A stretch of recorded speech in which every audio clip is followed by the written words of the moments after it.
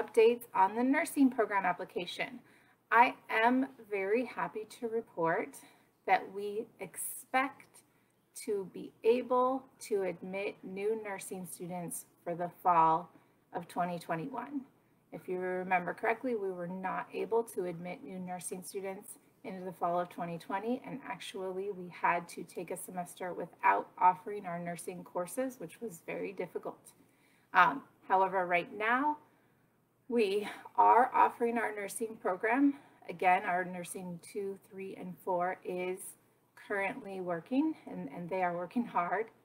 And so we do expect to be able to admit new nurses during this semester for the fall of 2021.